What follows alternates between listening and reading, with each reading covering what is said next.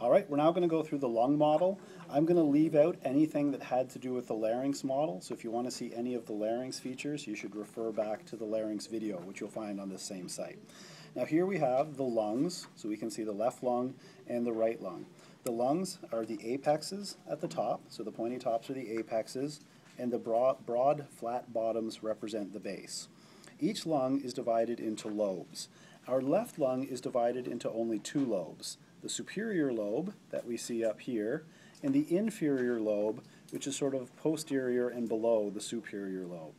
The superior lobe and inferior lobe of the left lung are separated by the oblique fissure, this line that we see here. The right lung is divided into three lobes. We have the superior lobe up here, the middle lobe in this region right here, and then the inferior lobe sort of at the back into the bottom again. The superior and middle lobes of the right lung are separated by the horizontal fissure, and the inferior and middle lobes are separated by an oblique fissure. Now if we go back and look at the left lung, you'll note there's a large space in here which would be receiving the heart. This space on here is called our cardiac notch, a divot to receive the heart in the left lung.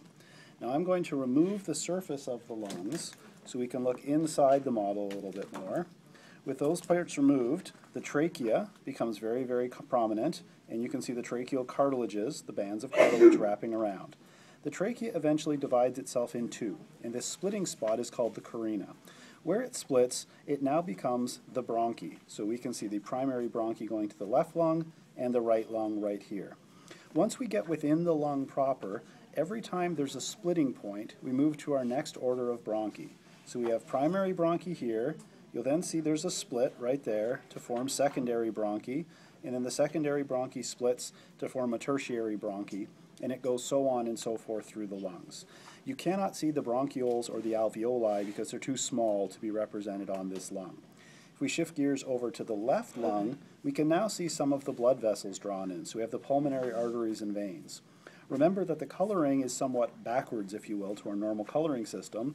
The pulmonary veins are showing up in red because they're returning the oxygenated lung to the left side of the heart, whereas the pulmonary arteries are blue because they're bringing deoxygenated blood from the right side of the heart.